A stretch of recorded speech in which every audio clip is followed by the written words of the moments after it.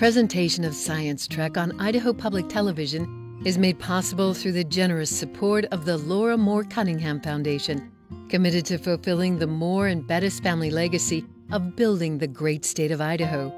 By the Idaho National Laboratory, mentoring talent and finding solutions for energy and security challenges.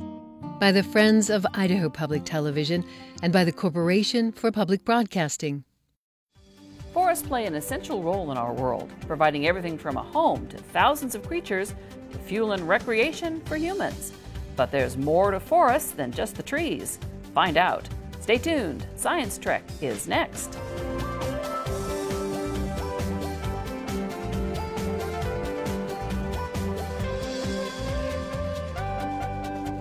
I'm Joan Cartan-Hansen, and welcome to Science Trek, and welcome to the University of Idaho's College of Natural Resources. Scientists are standing by to answer your questions about forests. A little later in the show, we'll go into more detail about trees. But first, let's learn a little bit more about forests.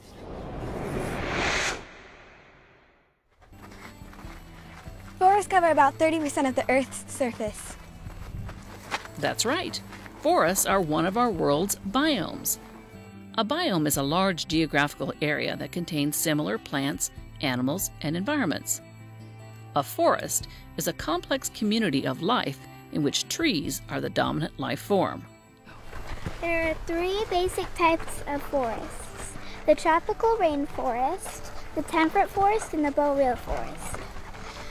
The types of forest can be defined by the types of trees and the amount of rain. Rainforests are mostly found around the equator.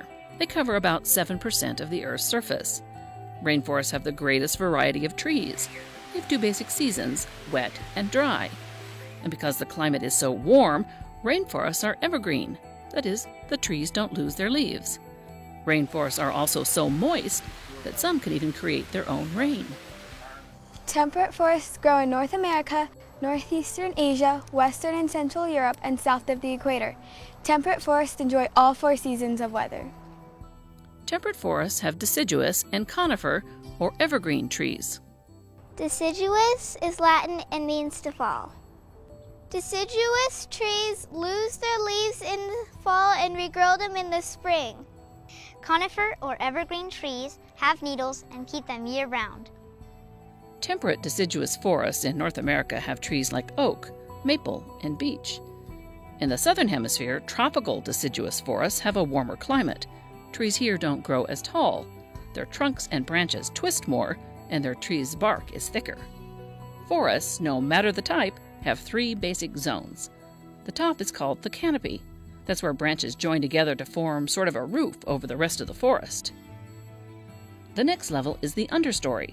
That's where the small bushes, plants, and saplings live underneath the mature tree's canopy. The final level is the forest floor.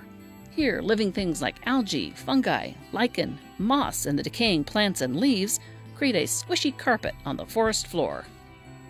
Here's a fact for you. Insects are the only creatures that live in all levels of the forest. More than 5 million land species depend upon forests for their survival. Forests are where they live, where they find food. Forests provide services to people, too. They absorb carbon from the atmosphere.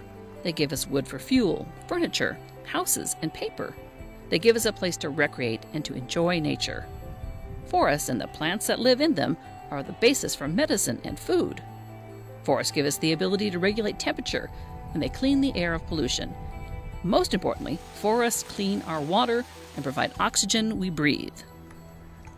One large tree can capture and filter 36,500 gallons of water a year. And 2 mature trees provide enough oxygen for 1 person to breathe over a year. Forests are so important they've been called our planet's lungs. But the world's forests are in trouble. More than 50% of the planet's forests have already been destroyed, and we're losing forests at a staggering rate, the equivalent of the size of 48 football fields every minute. Some forests are cleared for agricultural uses or mining. Some are lost to disease and pests. Large amounts are lost to wildfires. We need to take care of our forest. We need our forest for clean air and clean water. We need forests for recreation and for a home for all those animals and plants. So you do your part so we all have forests to enjoy. And joining me now to answer your questions about forests are Tara Hudiburg, an assistant professor in the Department of Forest, Rangeland, and Fire Sciences at the University of Idaho, and Daniel Johnson, also an assistant professor in the Department of Forest, Rangeland, and Fire Sciences at the University of Idaho. Thank you both for joining us. Thank you for having us. Yes, thank you. Okay, let's go to your questions. Hi, my name is Marianne, and my question is, how many types of forests exist? There are 3 major forest types in the world. We call them biomes. There's the tropical forest biome, the temperate forest biome, and the boreal or the taiga forest biome. The temperate forest biome is what we have in the United States. It is at the 45 to 6 degree latitudes. And above the 6-degree latitude, we have the boreal forest, which is, think about northern Canada, or most of Canada and Russia. And then the tropical forests are down by the equator, north and south of the equator.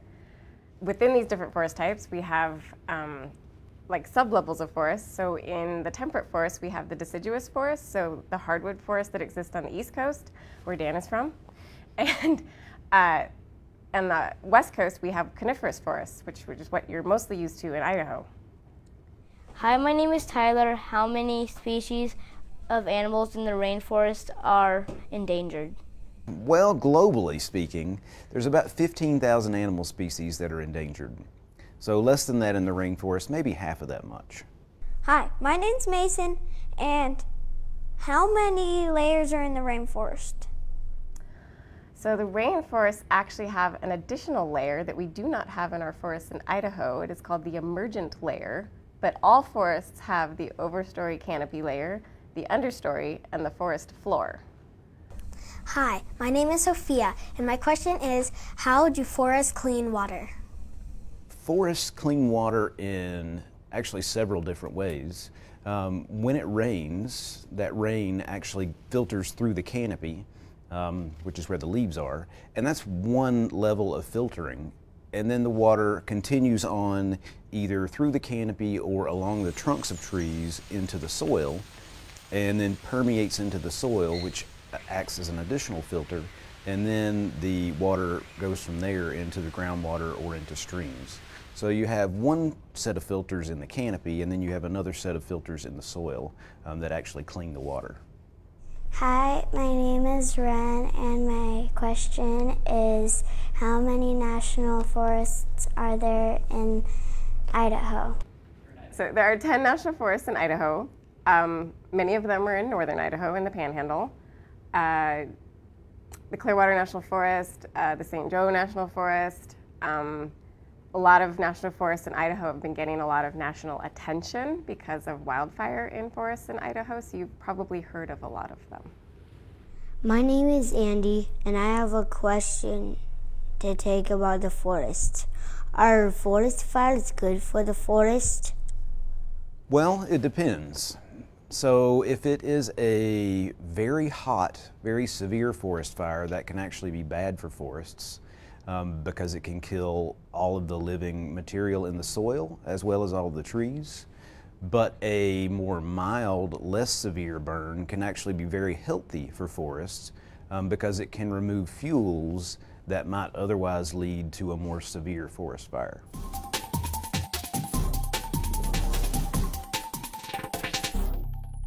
The canopy of a rainforest can be really thick. It can take a raindrop 10 minutes to fall from the top of the canopy to the rainforest floor. And the rainforests in the Amazon basin are responsible for a fifth of our world's fresh water supply. My name is Kayla, and my question is, what are all the different types of soil that are in forests? So there are actually many different soil types that forests grow on. It really depends on where those forests are located and what type of vegetation is growing there. The parent material, which is what is available as a substrate to form soil that trees grow on, is what kind of determines the type of soil that will be there at the beginning. If it has a lot of sand, it will be a sandy soil. If it has a lot of clay, it will be a clayy soil. that these types of soils affect how much nutrition or nutrient content there can be in the soil, and plants need nutrients to grow. Trees need nutrients to grow. They need nitrogen and they need phosphorus. In general, what we refer to as nutrient-rich soils are the soils that tend to be under agriculture. That's why we grow crops there. But northern forests, like the temperate forests, the boreal forests, have higher nutrition content or higher nutrient content in general than tropical forests. Tropical forests actually have very nutrient-poor soils. Hi, my name is Lexi, and my question is, what is the tree line? So tree line is the point at which trees stop growing, or there are no more tree-like growth forms. So there's a couple of examples. So as you move higher on a mountain in terms of altitude, you will notice an altitude where trees stop growing, and we call that the high altitude tree line. Also, as you move higher in latitude, move further north, there's also a high latitude tree line. So you can have either altitudinal or latitudinal tree line. Hi, my name is Baron, and I have a question for the forest. Why do people cut down trees from the forest? People cut down trees mostly for wood. We depend on wood products for our houses, for paper, many other things. Actually, the wood products industry is expanded into glues, resins, and many other types of things. Sometimes people cut down trees, though, just for land conversion, so to grow crops for food. The rate of forest harvest has both increased and decreased depending on where you are in the world. In the U.S., it's remained relatively constant over the last couple decades. Hi, my name is Michael, and my question is, what are the effects climate change has on national forests? So the effect of climate change on forests differs depending on the area where the forest is. So in some places, climates are getting drier, which would have a negative impact on the forests, so they would grow more slowly. In some places, climates are getting wetter, which might have a positive effect on the forest. They could grow faster. And likewise, some places are getting warmer and some places are getting cooler. So the effect of climate change on the forests is different depending on region, and I think a lot of it is we're really uncertain. We don't know exactly what's going to happen, and so some of it's a little bit unpredictable. And another thing that climate change is changing is the disturbance regimes. We've talked about fire a lot being a part of disturbance regimes in forests, and climate change may be increasing the activity of fire in forests, and that's obviously going to affect forest growth because it will kill some of the trees and they can no longer grow. There are also insect pathogens like beetles that may be having population increases, which if you think about any predator, if you think about beetles being a predator of trees, if you have an increased predator population, you're going to have increased mortality of the prey, in this case the trees. And beetles are favoring the warmer climates that we're getting with climate change. Trees are the most important part of a forest. So let's learn a little bit more about these amazing plants. What is the oldest thing on Earth? What's the heaviest? What's the tallest? It's a tree! A tree is a plant. It's a special kind of plant because it builds up strength by producing wood. Trees have 5 basic parts: the roots, the trunk, the branches, the leaves, and the flowers or seeds. Roots are what trees use to collect water and nutrients. They also spread out to keep the tree standing upright. Roots from a 150-foot tall tree stretch under the earth for the area the size of a soccer field. The trunk is the tree's support and transport system.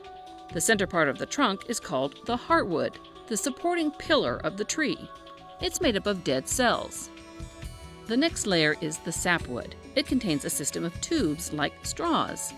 It transports water and nutrients from the roots through to the leaves and the other parts of the tree. The next layer is the cambium. It makes new sapwood and new bark each year, allowing the tree to grow wider. The outside layer is the tree's bark. The outer bark protects and insulates the tree. The inner bark or phloem carries sap full of sugar from leaves to the rest of the tree. Bark varies a lot from type of tree to type of tree. Some of it is so unique that you can identify the tree just by looking at the bark. You can tell how old a tree is by looking at its trunk. Every year a tree grows, it adds a new growth ring. Count the rings and you know how old the tree is. The way a tree spreads its branches depends upon its species. Trees reach out to expose their leaves to the sun. Together, the branches and the leaves or needles make up the tree's canopy. And like you, trees need food. Except that trees make their own food. They use a process called photosynthesis. Water and nutrients are sent up from the roots to the leaves. The leaves take in carbon dioxide from the air. Using energy from the sun, the leaves combine the water and the carbon dioxide to make sugars that the tree uses to feed itself. And in the process, the leaves release oxygen and water vapor into the air. Trees also produce seeds. Many trees produce a flower that's pollinated and grows seed, but some trees produce the fruit we eat, like apples and pears. Their seeds are protected inside their fruit. A pine cone is a kind of fruit. It contains a pine tree's seeds. The seeds are dispersed by the wind or other animals, take root on the ground, and start growing a new tree. There are two basic kinds of trees, broadleaf and conifer. Broadleaf, or sometimes called deciduous trees, have leaves that bud out in the spring and grow full and lush in the summer. Then the leaves turn color in the autumn and drop to the ground. Almost all conifer trees have dark green needles that stay on year-round. Conifer trees basically have two kinds of needles. Some have short needles that look and kind of feel like combs, and others have long needles that come in bundles. And one kind of conifer tree does change color in the fall. Tamaracks turn a beautiful yellow and then go back to green in the spring. Trees play an important part in the environment and in our lives. They shade our homes, protect our soil, and give animals and people a place to live. We get paper, lumber, medicine, fruit, nuts, even maple syrup from trees. And environmental causes like air pollution, climate change, deforestation, and overcrowding can harm trees and forests. Trees are very good at adapting to the land around them. They can outlive all other living things. But we humans need to make sure we protect the air, water, and soil so trees can grow. And we need to plant trees and take care of our forests to improve the environment. Trees are essential to all of us.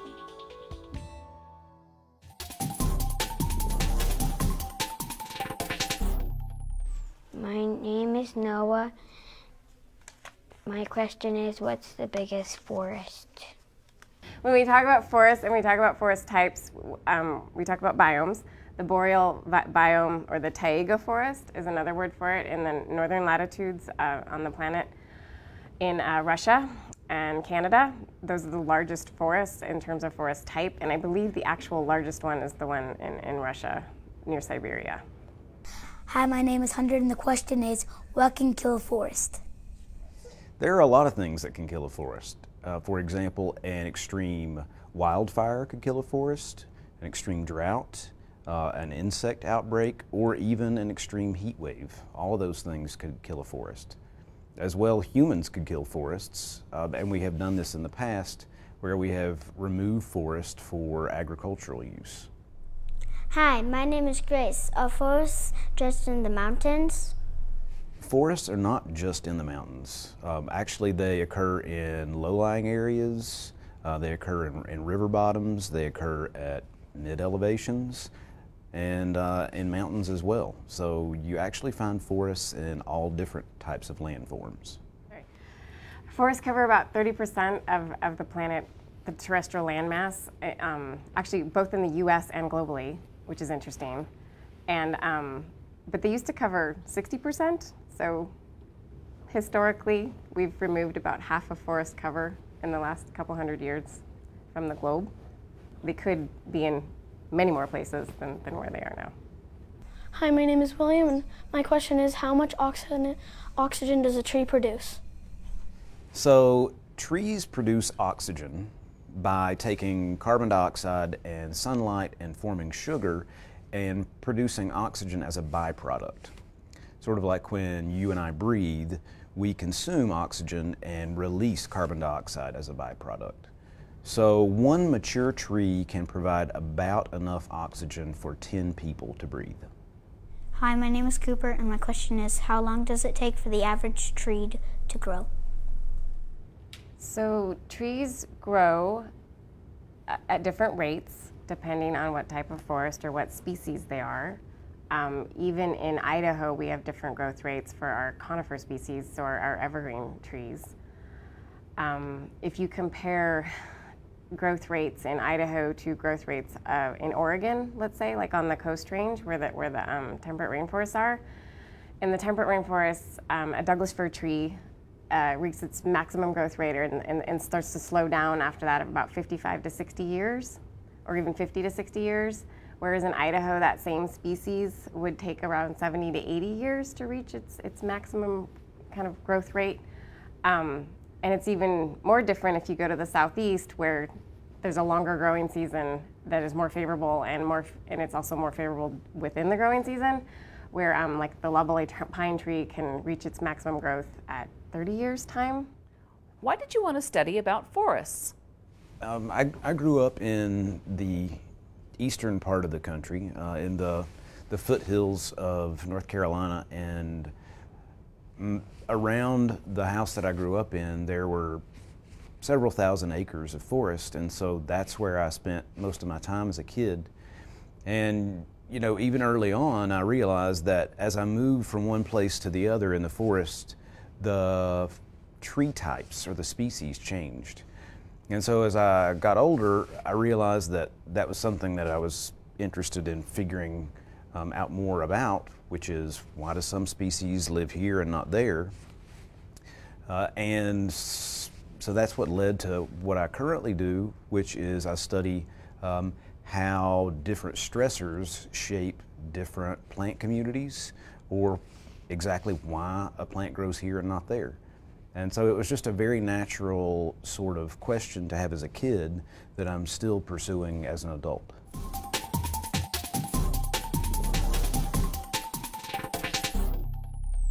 The forest floor is one of the most important parts of the forest ecosystem. It's where decompensation takes place, making the soil rich for plants to grow. It's where most animals and insects live, and the stuff you find on the floor, it has a name. It's called duff.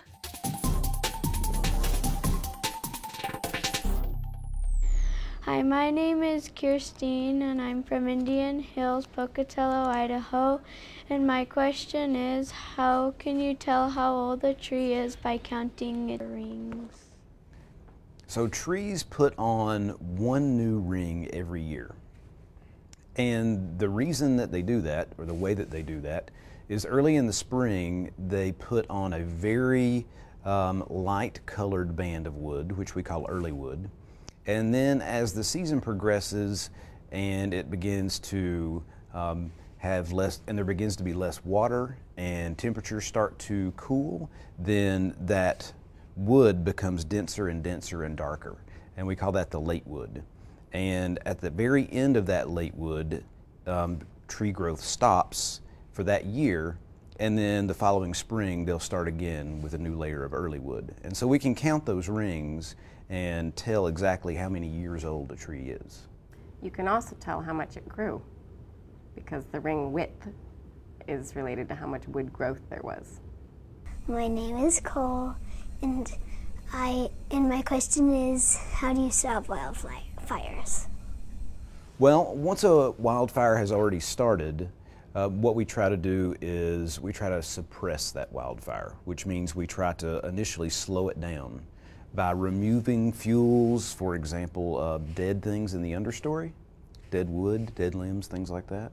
But also by spraying water on the fire, dropping sand on the fire. We do all those things to initially try to slow it down or suppress it, and then eventually to stop it from burning. So that's the suppression of wildfire. But we also want to prevent wildfires from starting in the first place. And so things that we can do to prevent wildfires is, again, removing the fuels in the understory that could burn, but also being very careful about where we may lay down a match after we think it's been put out, or extinguishing a campfire. Things like that can go a long way in terms of preventing wildfires. My name is Jackson, and my question is, does anyone live in the forest? I grew up in the forest. I grew up in Port Angeles, Washington, and our property boundary was with the Olympic National Park. And so we could just be in the Olympic National Park whenever we wanted to as children. I believe Dan also grew up in the forest. I grew up in the woods as well. My parents, their house was bordered by several thousand acres of forest, and so I grew up in the woods. And I guess probably one of the reasons that Tara and I do what we do is because we grew up in the woods. And we're not alone. There are a lot of people in the U.S. as well as other countries that choose to live in the forest because they like the aesthetics of being inside a forest. If a student is interested in a job in forestry, what should he or she study in school? It helps to have just a natural passion for trees and for forests. But as background material, math, I know this is probably not a very popular answer, but math is very important, physics is very important, chemistry, all of the basic hard sciences lead to a very good foundation that can prepare you to study trees. Because trees, at their core, pardon the pun, but at their core, it all comes down to physics and chemistry. So in addition to physics and chemistry and math, you should also take biology. So in biology, you will learn how trees grow and how different trees grow at different rates. I'm sorry, we've run out of time. My thanks to Tara and Daniel for answering students' questions. Thank you for having us. We both really had fun and appreciated it. This was a good time. Thank you very much. My thanks also to the folks here at the University of Idaho's College of Natural Resources for hosting us. You can learn more about forests and lots of other scientific topics on the Science Trek website. And we'll answer more questions about forests on Science Trek, the web show. And if you want to submit a question for Science Trek, it's easy. You can send it as an email or a video question, record it on your webcam or cell phone. And if you're an educator, we'll even lend you a camera.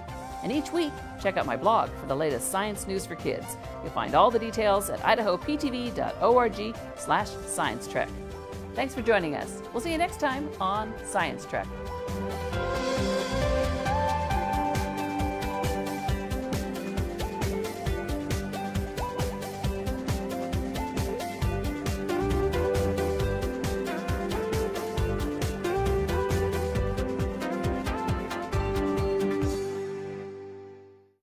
Presentation of Science Trek on Idaho Public Television is made possible through the generous support of the Laura Moore Cunningham Foundation, committed to fulfilling the Moore and Bettis family legacy of building the great state of Idaho. By the Idaho National Laboratory, mentoring talent and finding solutions for energy and security challenges. By the Friends of Idaho Public Television, and by the Corporation for Public Broadcasting. If you want to learn more about this topic or watch our videos, check out the Science Trek website at idahoptv.org/sciencetrek.